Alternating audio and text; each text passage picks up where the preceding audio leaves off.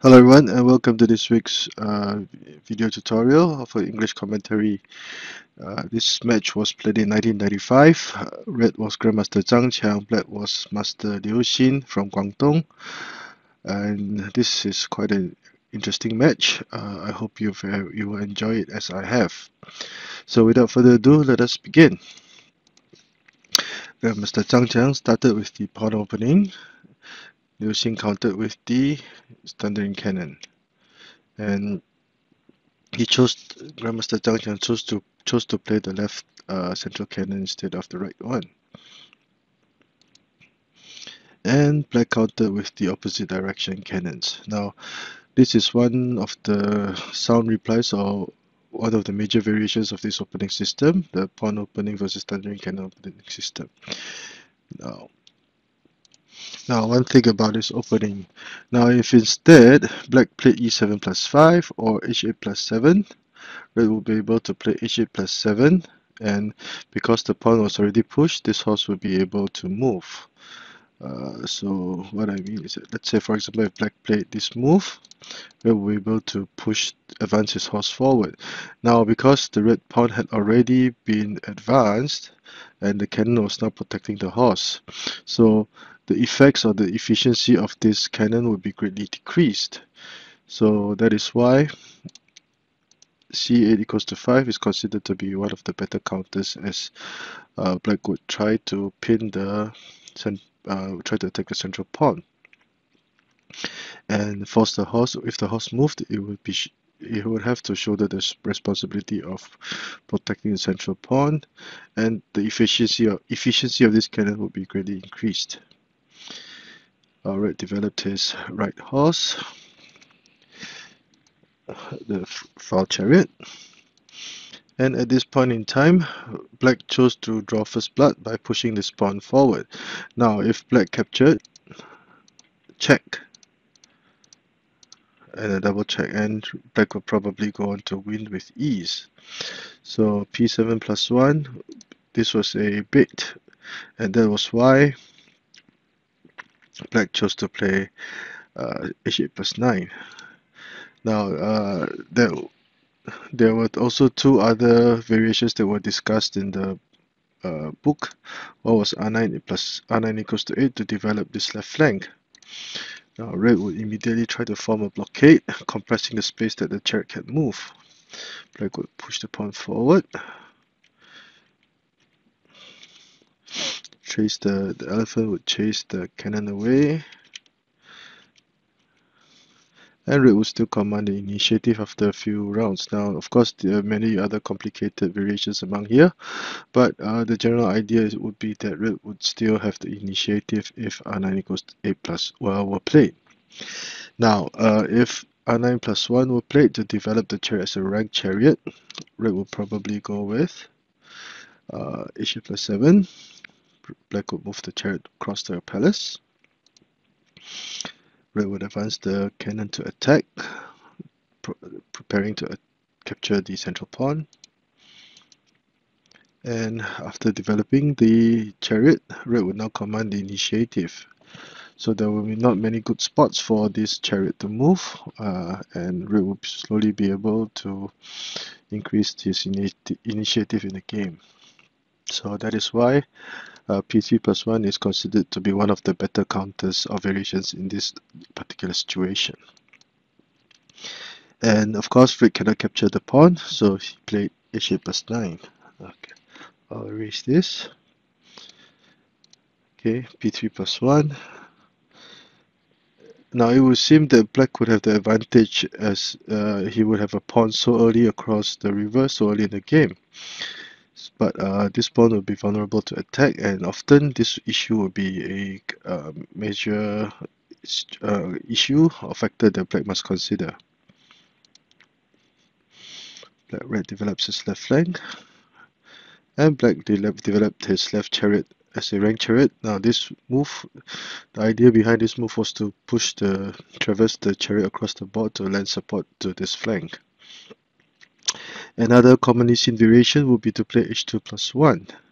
Now, whereby black would slowly, patiently wait for the opportunity to develop his pieces, but the pace of the game would have slowed down considerably. A prophylactic move.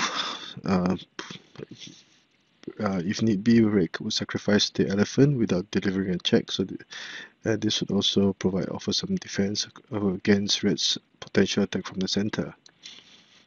Now, Black advanced. In this spot, Black advanced the cannon to the riverbank. Now, the main idea behind this move was that he was prepared to play c3 equals to 7 to attack the horse, since the advisor had already raised. If the horse moved, a possible smother cannon checkmate would be present. Now, this would also be a natural or similarly natural move to make in this situation. But Black did not anticipate Black's brilliant counter later on. Now, in the past, r9 equals to 4 was played. And Red will counter with c2 plus 4. The cross riverbank chariot. p3 plus 1, r1 plus 1. Now, this would be a very complicated and sticky situation for both colors. But because of the compressed space that Black would have, Black would have usually have an easier time ahead. So in this move, this would be the move that would actually be questionable later on, because now Red will start a series of very brilliant counters. p3 plus 1 to prevent c3 equals to 7, c2 plus 3, and c2 plus 3 to push the cannon to Black's riverbank. Now this is quite an very interesting move. Now, with this move, Black was actually targeting a very unobvious weakness in Black's formation. Now, this was more of a positional play, and it's the essence of this move. Now, because this was played, Black cannot push the pawn forward, neither can it move the horse to the riverbank, or the cannon will be lost. So at this point, Black played r9 equals to 4. Faced with this overwhelming pressure, this was the best that Black could do in this situation. Now, there were four other variations that were discussed. The first would be r1 equals to 2, whereby Black would try to trade chariots, which of course Red would do. Red would push the pawn forward, threatening to gain material, and Red would draw first blood. The horse would be in trouble. If it moved, bam, Red will capture the central pawn with his central cannon. e3 plus 1 was also not viable, because Red would now push r2 plus 4, preparing to push the pawn across the river and target the pieces over here.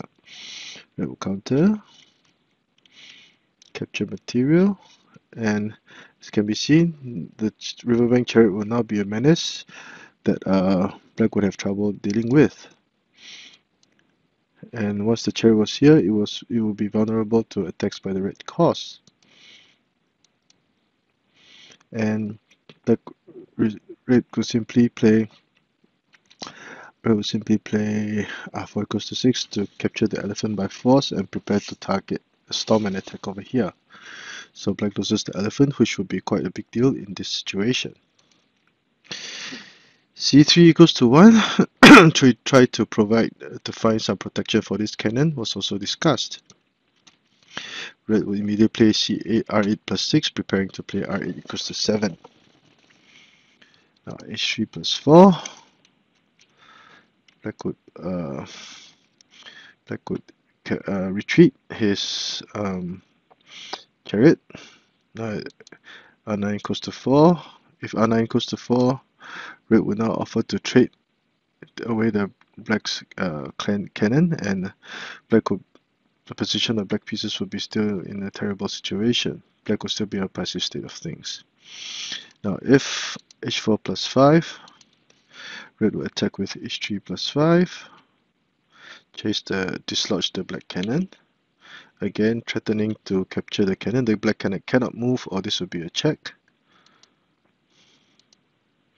And as can be seen, the red horse will now be free to move. Not only will it attack this cannon, red will be also prepared to play p9 plus 1 to gain more material. Now, and the horse will not have to worry about any attacks by the black chariot because it will be protected. And it could also capture the cannon, and we would have a winning position right here, right now. h4 plus 2. What about h4 plus 2? If this were played again, red would simply retreat his horse in a very brilliant manner. Now the horse cannot advance because these two intersections are guarded by the red horse. And again, red will be prepared to play p9 plus 1. If red forced a trade of material, this horse will become a major issue later on, because once the pawn was rid off, or for example with the e7 plus 9, black would lose the horse and probably the game. So again, c3 equals to 1 to find some protection for the cannon would not be a possibility. Now what about c3 equals to 5, preparing to trade material? If this were done, of course, red would refuse.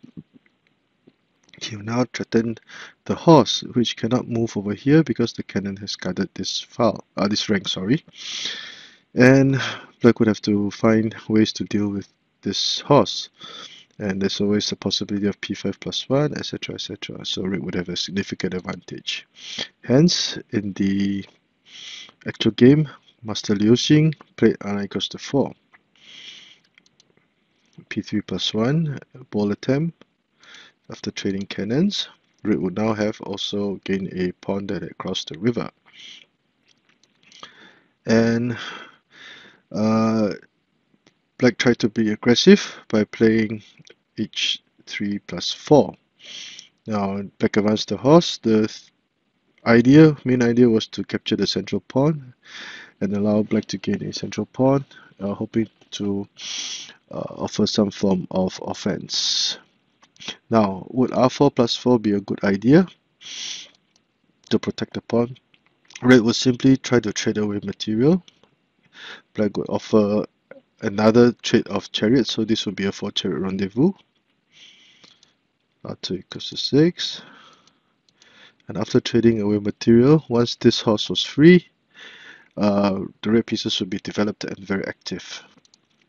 Hence, h3 plus 4 was perhaps the better move that was made in the game, and r4 plus 4 was not a good idea because red would still come out on top. So red would try to chase the pawn away. h4 plus 5, h3 plus 5, and after trading away, black would have gained the pawn advantage, 1, 2, 3 pawns versus black's 5 pawns. However, black's pieces are scattered, and this horse was particularly vulnerable. So red would immediately dislodge the black cannon, forcing it away.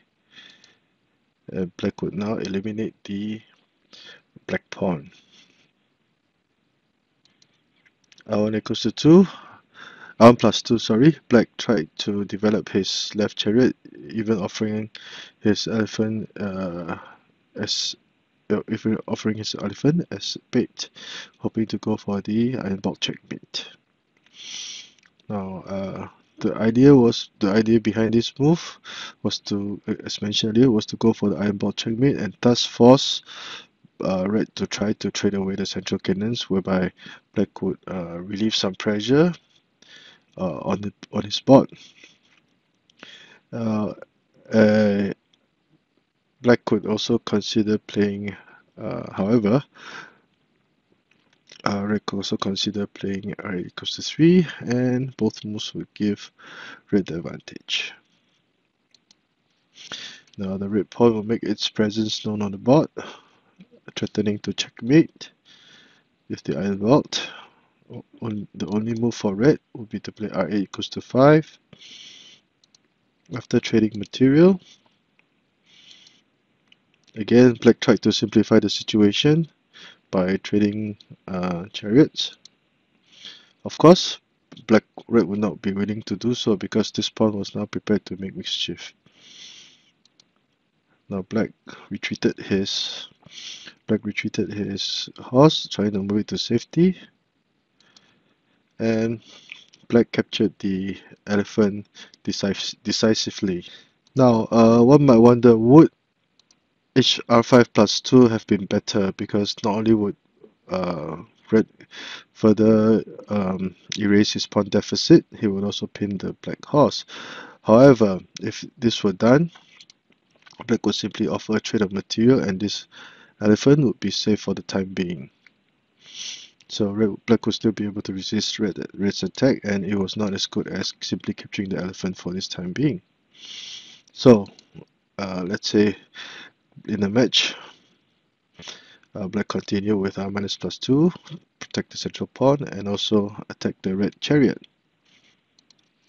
Black moved his chariot to safety, and again black tried to solidify his defense to allow his horse to move for further development. P2 plus 3, the pawn will now attack. R4 equals to 9, and black again advances his chariot to threaten the horse. Now this move will serve two purposes. Not only would it avoid black's potential R4 plus 2 attack to trade discovered attack to trade chariots, it would also this move will also lay the foundations for further attack. Now black tried to salvage his situation. P3 plus 4, trying to push the pawn forward. To traverse the pawn. P5 plus 1. And of course, red will want to keep his pawn alive. And once this pawn were able to charge forward, black will be in all sorts of trouble. And black tried to eliminate the weakness of the centroid horse. And red countered very agilely and versatile, in a very versatile manner with this move. Now, this will allow the red pawn to penetrate red's defense, because now red would be threatening the black horse. Now, if red casually played p4 plus 1, let's say p4 plus 1, black would have forced a trade of material, and after trading material, the elephant would be still protected from the pawn. So red's attack would be grinded to a halt, and the pawn advantage over here, despite being two elephants down, black's pawn advantage will become a significant factor, and it will be too early to see to tell who would have to tell the outcome of the game. So a very agile play by red, threatening the horse directly. Red would now advance his horse to the riverbank. Red will take the opportunity to advance the pawn into the palace. Black was now desperate and tried to trade material. Of course, red will have none of it. He would rather have black in a grip. Now the pawn had reached the elephant's eye, which is one of the most ideal spots to maneuver the pawn to. And black sacrificed his pawn to try to slow down red's offensive. Now, if he tried to play r4 equals to 6, check. And now at this point in time, black would only have a single elephant advisor guard remaining. Now this is a very vulnerable situation for black, because red would be prepared to play, let's say, r4 equals to 7, r7 plus 5 for the checkmate. So once there's only one single elephant advisor, a single guard, it will be very hard to defend against red's two chariots. So red tried to slow black's attack. So black tried to slow red's attack by sacrificing the pawn. Of course, red was none of it, threatening to play r4 equals to 2, threatening to play r2 plus 5 for the checkmate, forcing black to retreat before capturing the black pawn. So in this manner, red would not only be able to maintain his offensive, he would have eliminated black's pawn. Black would be forced to protect his elephants to free his horse to move. And in the match, suddenly Red played too passively. Instead, he could have went for r9 plus 7 for a beautiful attack. Let's say if r9 7 was played, Red would play h7, r7 equals to 6, threatening the black chariot. Check. And again, black would be left with a single guard, and the red chariot would now capture one of the pawns for attack. Now this would be much faster road to victory. If r4 equals to 2 was played to threaten the red house, again a check, and red will now advance his chariot. So these two pieces would tie up black's 3 pieces, and there's only one elephant guard left. So red would have a winning position. He could play r7 equals to 6, push the horse forward, etc., etc. So r5 equals to 8 was played, which was too passive and gave black a chance back into the game. As can be seen, because of this move, the endgame situation dragged forever. So 7 plus 6, check, a single elephant guard. And now red try to move the horse to attack. Try to force a trade of material. Again, attacking the elephant. Further defense.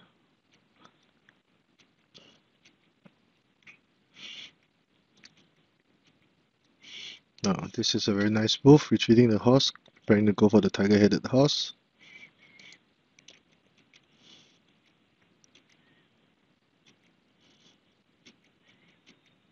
Then black tried to counter with a tiger-headed horse of his own for defense.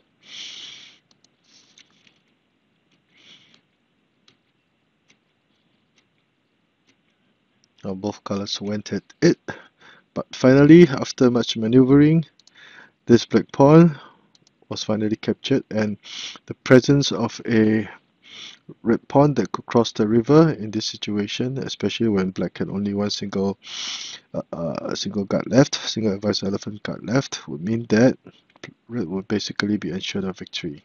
Now this would be the final knife in black's heart. So, and at this point in time, seeing that the pawn was prepared to cross the river and it was futile not to prevent it, finally red would this would be the winning situation. There were still many moves, but the rest of the moves have been omitted in my commentary, and this was when black would lose. So as can be seen, black played too passively. Oh, sorry.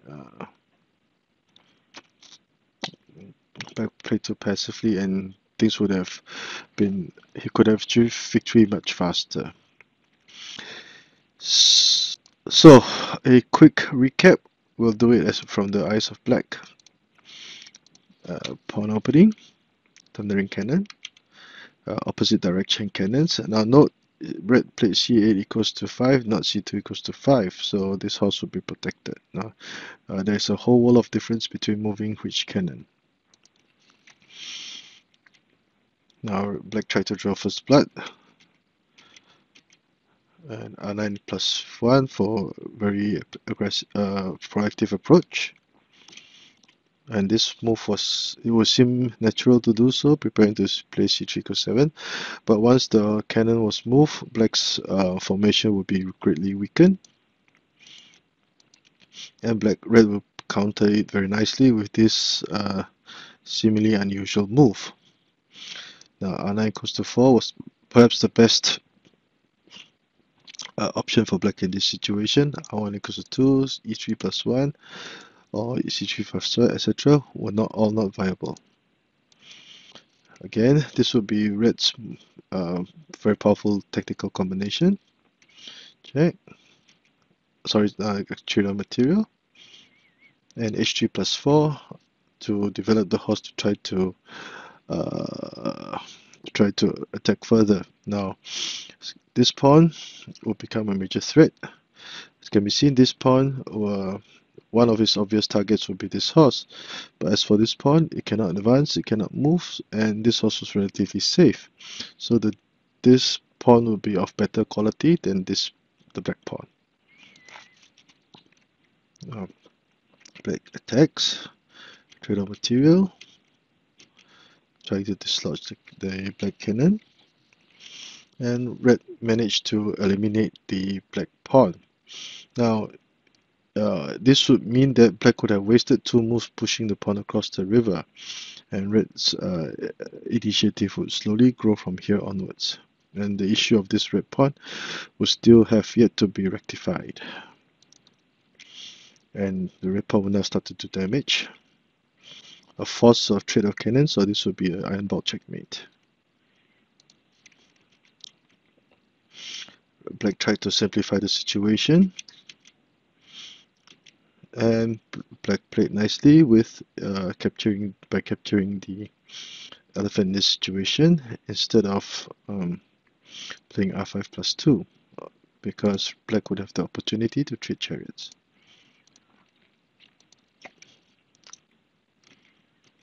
Okay, this was black's attempt at a discovered attack. Remove the chariot away, the elephant will be threatening the red chariot.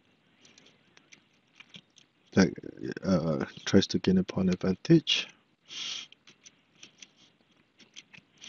And once the chariot was here, red was prepared to advance, and black tried to move the horse over here. One possibility would be to go for a fork.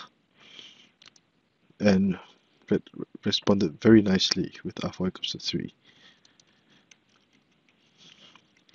Advancing the pawn, and finally getting to the elephant's eye. Now, the threat of this pawn will be similar to that of a chariot, because the king will not be able to move, and there's always the threat of a checkmate.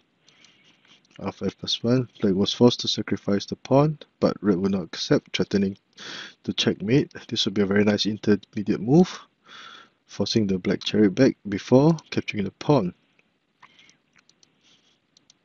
Now it was at this time, red played a little bit too cautiously, and with r5 equals to 8. If he had played on h9 plus 7, things would have been would have went faster down here for black. And as can be seen, the match dragged on, and at this point in time, red's major issue will be to try to eliminate pawn and get this pawn across the river, and we can see that all these moves over here will focus around this topic. So after much maneuvering, check, retreat, threatening the elephant, threatening the horse again,